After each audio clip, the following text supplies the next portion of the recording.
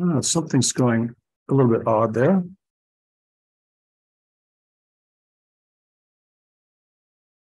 Okay, so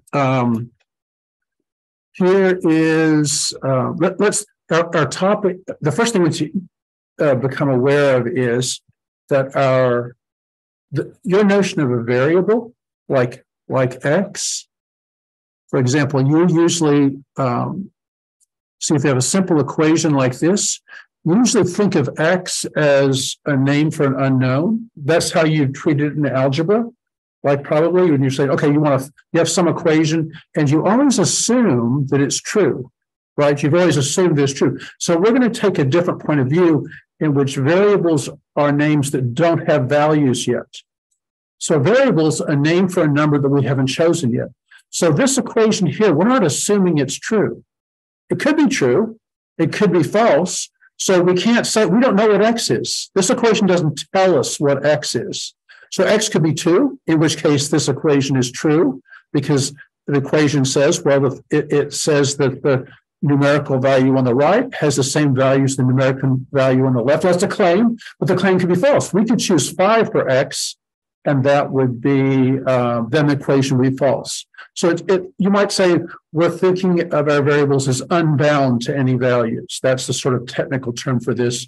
And so this might be a little bit different than what you're used to, because you're used to thinking of this, of saying, oh, yeah, I know that x is 2. Now, if you want this to be true, then we're going to use some words, which is like the text, and some of what we talk about is sort of sounds like English, but it's really this mixture of English and logic, which we're going to call mathlish. So we would say here that if I wanted this to be, I want to say that x has the value 2, then I would say let x equals 2. And this is one of these mathlish words. You say let is, it's like, yeah, you're not going to object, right? To me, it's like you say let x equals 2. That means x has the value 2, and you set it to a bound value. So it changes. The reason for this is the following. We're going to be interested in what are called linear systems of equations. That's our first topic, is linear equations. We have to define that term and say what we want. And also, the main topic is linear systems. Okay, a linear system is just a bunch of linear equations. So once you know what a linear equation is, you know what a linear system is. Well, this is a linear equation. An equation that's linear could have more variables, but you can't have like x squared, 1 over x, or the same thing as x to the minus 1, or xy if you had 2 variables. These are all not linear. So the only equations we have are going to be like 5x plus 3y.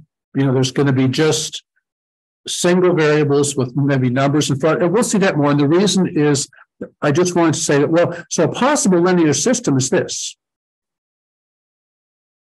Well, this is a perfectly good linear system. Now you can see that what a linear system is a list of equations. Here we have 2 equations, and the reason it's a system is we're going to look for solutions, and the solution is a value of the variables which makes all the equations true. Well, here I could say I have x equals 2 and x equals 4, but there's no way these can both be true. One of them has got to be, if I choose x equals 2, the first one's true, but the second one's false. I choose x equals 4, the second one's true, and the first one's false. So this system is inconsistent. It's a perfectly good linear system that could come up. It just has no solutions.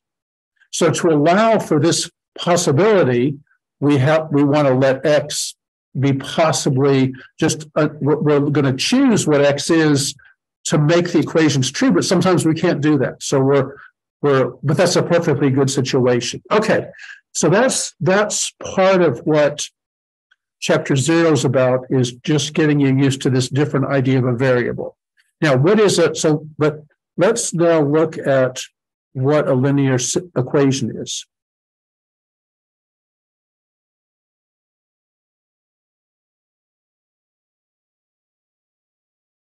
Well, okay, so this is a linear equation. That's a linear equation because you have it's like one equation and two variables, but you only have the first power, or like x is the same thing as x to the first power. You don't have a squared, you don't have a -1, you don't have any products x, y. This is a linear equation.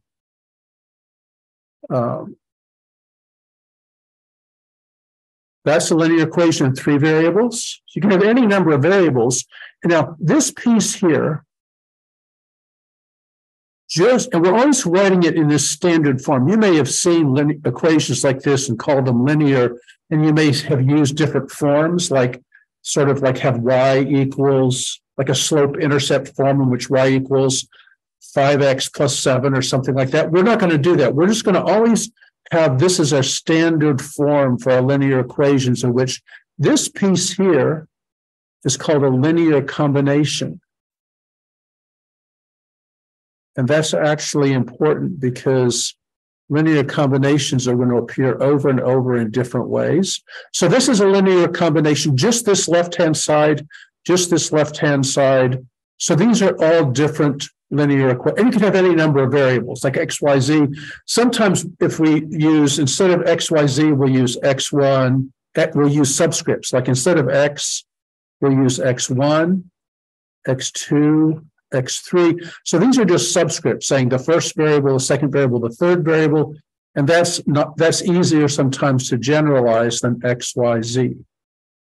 Okay, so that's what a linear equation is.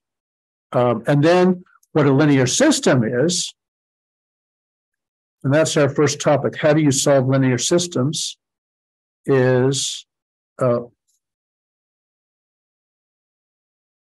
Linear system is just a list of linear equations, but has the same number of variables. So, for example, here is, sorry about that,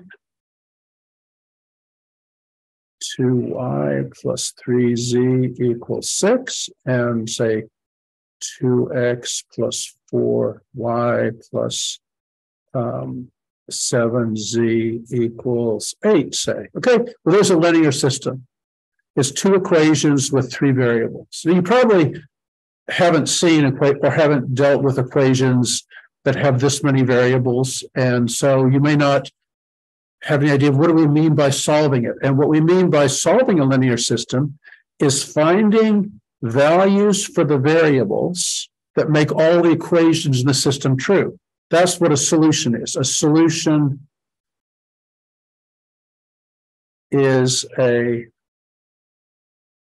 bunch of numerical values for the variables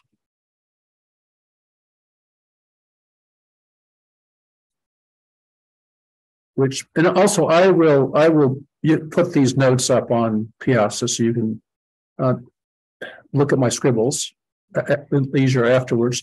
The variables which make all the equations in a system true.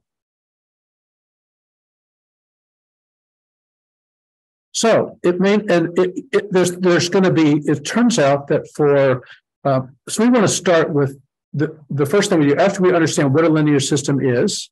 We want to find how to solve these systems in any such system in a regular systematic way. And that's will be our first task. It turns out that almost every problem in this course we're going to solve by this one method. It's called Gauss's method of solving linear equations. And it is a universal system solution method, and we'll use it throughout the whole course.